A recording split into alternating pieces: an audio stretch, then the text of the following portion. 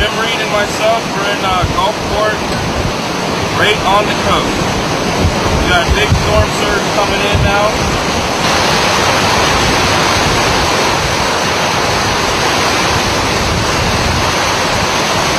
Storm surge.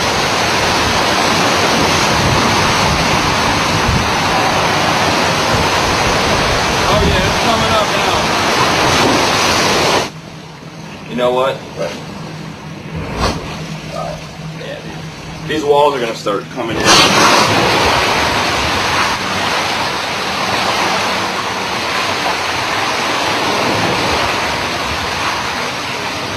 The front bumper's coming off.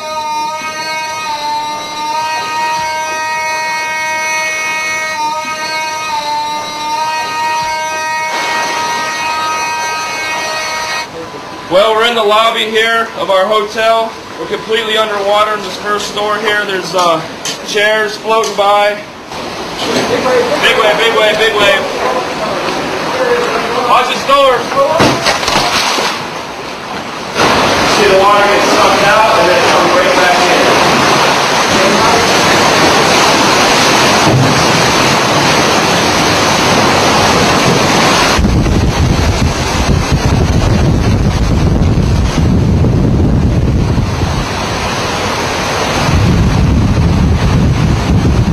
We're 4 stories up and you can see the water, the surge is dramatically risen here.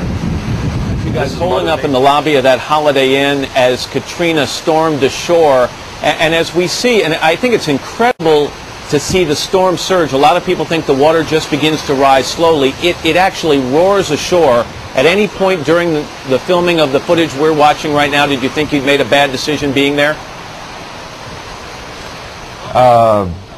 I think that we're always questioning our position. To do this with minimal risk, we're evaluating every minute, if not every second. And I know that I was concerned, and we were ready to move, and we actually had to move on several occasions. And Mike, it didn't take long for the lobby of that Holiday Inn to fill with water. Were you surprised by how quickly that happened? Well, I've done a lot of research on this, and I know that it does happen very fast when the surge does come up. So I was expecting it to happen, pretty fast, but I never witnessed it like that. And man, it came in so fast, and I could see how, it could really catch somebody.